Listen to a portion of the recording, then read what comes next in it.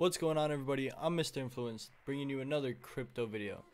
In this video, I will be telling you my top 3 privacy coin picks, as well as a little article about privacy coins. So let's get right into it. In the beginning, at the end of 2017 and the beginning of 2018, I was saying quite a bit that I believe 2018 will be the year of the privacy coins. It seems like my theory is coming to life a little bit. Let's go over this article. Japan's financial regulator is pushing crypto exchanges to drop altcoins favored by criminals. If you want privacy, you're a criminal. Let's keep going. In order to prevent money laundering and other criminal activity, Japan's Financial Services Agency is quietly pressuring cryptocurrency exchanges to handling Monero, Zcash, and Dcash and other cryptocurrencies favored by criminals and hackers. Sources close to the FSA confirmed that they were taking all available steps to discourage the use of certain alternative virtual currencies that have become attractive to the underworld because they are difficult to track. Man, I'm pretty sure the dollar is the most used currency for crime. Let's keep going. In September of last year, the European Union's law enforcement agency Europol released a report that warned other cryptocurrencies such as Monero, Ethereum, and Zcash are gaining popularity within the digital underground. Criminals, who were some of the earliest adopters of Bitcoin, have increasingly dropped that cryptocurrency for transactions in favor of Monero and other less traceable altcoins. According to the Japanese authorities, it is very difficult, if not impossible, to identify the recipients of currencies like Monero via a blockchain or any other public ledger. The anonymity makes the coins ideal for money laundering. The blockchain public ledger for Bitcoin makes it possible for seasoned investigators to follow the money. Increasingly, cybercriminals choose these new privacy coins when they demand ransom payments or engage in sales of illegal goods.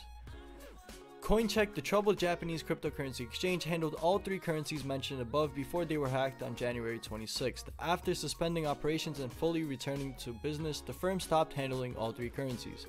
Coincheck had applied to be a registered entity with the FSA in September of 2017, in line with the newly revised payment services laws, but had not been approved at the time of the hack.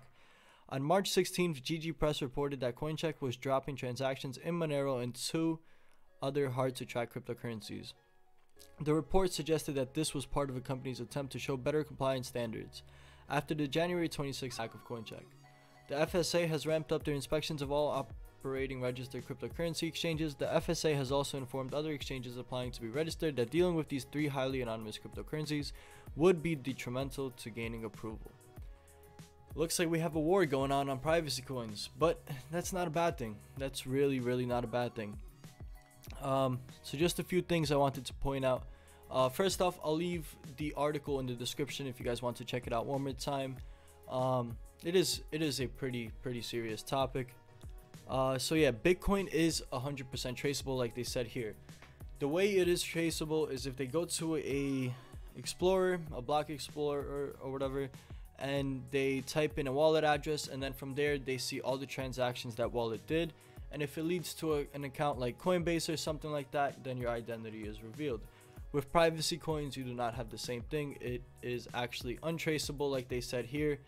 It is very difficult, if not impossible, to do. Yeah. So now let's get into my top 3 privacy coin picks. The number 3 place being Electroneum. Now, I got into Electroneum at ICO price. It is a privacy coin forked off of Monero, but it is a lot cheaper, and I picked this one instead of Monero because not only because it's cheap, but the fact that they are also doing a lot of business stuff. They already have tons of partnerships. They have a big partnership in the mobile industry. They have a mobile app, mobile wallet, all that good stuff. Just think it's a very good project with a good team, and I like the fact that it's business. I do go for these business related cryptocurrencies because I believe if revenue is incoming, then the value of the company should go up, and it seems to be like that at times. Number 2, we have XVG Verge. Now this one has been around for quite some time, 4 years or so, and They recently partnered with my number one pick. It is the reason why I'm behind Verge, because I wouldn't be behind Verge if it wasn't for this. They also recently got a partnership with Pornhub. Now, a lot of people dumped on the news. It was buy the rumor, sell the news type of thing. And but now that the price has fell quite a bit, I picked up some more. I believe Pornhub is actually a great partnership. It's a start of a snowball effect of partnership. It's just going to keep going. And when we go to my number one pick, TokenPay, I also got behind this on ICO price. ICO price was $6, but there was a bonus, so you could have got it as low as $3 a piece, something like that, at the current Bitcoin price. But this is my number one privacy coin. It's my number one pick. The circulating supply, the total supply, the max supply is all very small. The price is still very undervalued compared to some of these coins like Monero, $212, Zcash, which is $252, Dash, which is $410. Pretty undervalued, and it is more secure than the other ones. It is more private than the other ones, and here is why. So first off, let me just go. This is the white paper. I'll leave a link in the description to this as well. So here are the anonymity features. So just like Monero, we have these 6, which is stealth addresses, ring signatures, zero knowledge proofs, untraceable, unlinkable, end-to-end anonymity. I have a very hard time saying that word. I'm sorry for that. Maybe it'll change in the future. So this Monero has. So Monero is the closest competitor. Dash doesn't have any of these. Bitcoin doesn't have any of these. Zcash has 4 of these, which is untraceable, zero knowledge proofs, and so on. But what TokenPay has is a secure chat and a Tor network integration. As you can see in a diagram up here, where is this? The white paper is a very nice white paper. If you guys want to check it out, make sure you check it out. It is definitely worth checking out. Where are we? Right here. So as you guys can see, we have the multi-signature, ring signature, secure communication interface. It's a communication interface built into the wallet on your desktop wallet. They are working on an iOS wallet and all that other stuff, but there's a chat in there where you can chat with, let's say, the person that's buying a product from you, or a family member that you want it to be private. You have a place to chat. Then you have dual key stealth addresses, zero knowledge proof, and multi-signature, like I said, around, and then all based on Tor network integration, which is awesome. There was recently an interview with Derek Capel, the CEO of TokenPay. It's a very good interview. It is right here. Let me just show you guys. I'll leave a link in the description so you don't have to do this. But if you do like doing your own research, then you just it's just all based on a lot of typing and opening a lot of links. So this interview right here, in this interview he talks about the TokenPay bank deal that we have.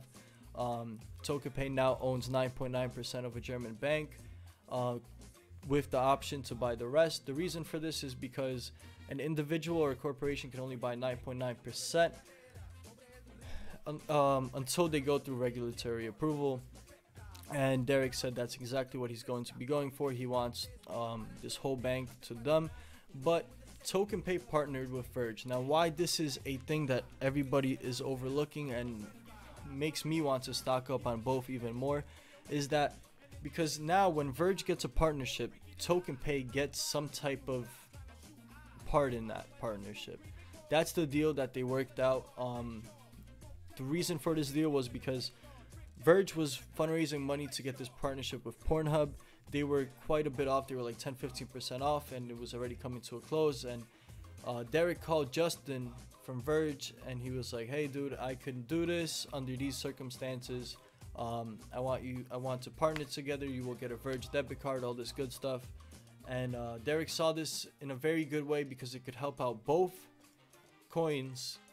The communities collide, and then there's just way more partnerships available, especially that they have a bank and a debit card. It makes stuff easier for Verge and TokenPay.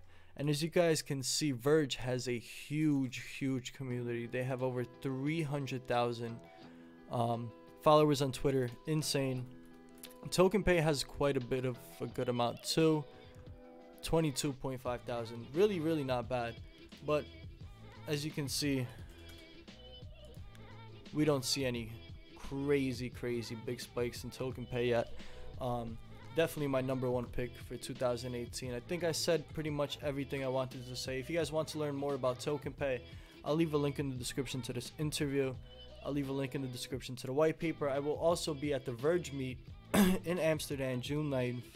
Hopefully I'll be able to live stream some of the event for you guys if you guys are interested in privacy coins. Now, I wanted to talk about real quick why this is a good thing.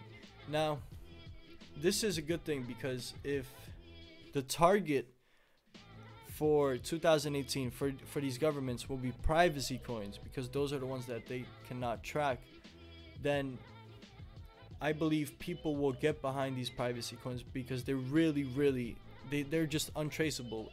And if more and more people join the network, then it's even harder for them to trace. They're really going to be tracing nothing, especially if you have stuff on like hardware wallets and all that stuff.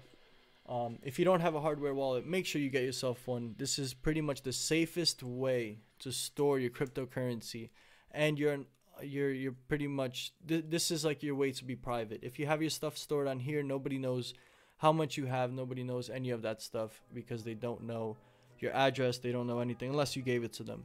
But there's ways to do that. If you want to get yourself a hardware wallet, it's the safest way to go with some of this stuff. And I just believe if there's a war on privacy coins, then that's the way that privacy coins are gonna catch a lot of heat. Now, everything I said in this video is not financial advice, it's all my personal opinion. Let me know what you guys think of privacy coins, and if this is the year of the privacy coins. Let me know in the comments below. If you like this video, hit that like button, hit that subscribe button, hit that notification bell so you know every time I post a video. I hope you guys enjoyed. Peace out.